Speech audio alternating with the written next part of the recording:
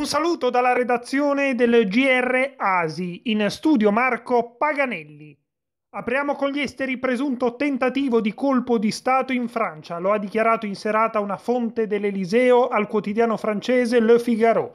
I servizi segreti avrebbero allertato il presidente Macron in merito ad appelli da parte dei golpisti ad uccidere parlamentari, governo e forze dell'ordine. Le istituzioni sono forti, ha rassicurato il premier Philippe. Il ministro Gournaud ha però lanciato l'allarme: c'è il rischio che le manifestazioni di sabato finiscano male, tutti rimangano a casa, negozi fermi e Torre Eiffel chiusa a Parigi a causa delle tensioni, dunque il prossimo 8 dicembre.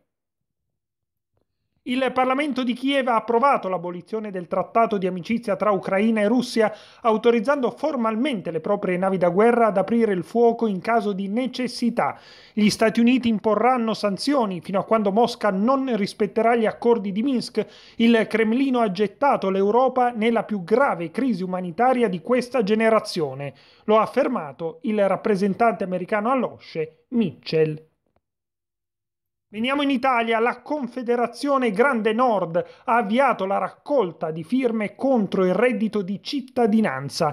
L'annuncio è arrivato oggi, durante una conferenza stampa a Milano, dal presidente Roberto Bernardelli. Il provvedimento non incentiva la crescita, c'è bisogno invece di tagliare le tasse, ridurre i costi a carico delle aziende e concedere l'autonomia alle regioni del nord, ha ricordato il deputato. L'onorevole ha criticato il vice premier Salvini per aver istituito il Dicastero per il Sud e inserito il decreto di cittadinanza nell'accordo di governo, tradendo così l'identità autentica della Lega.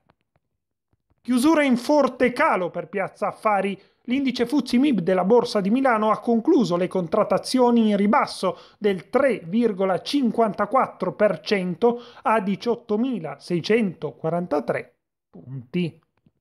Per il momento è tutto, grazie per l'ascolto, ci risentiamo nel prossimo appuntamento del GR ASI.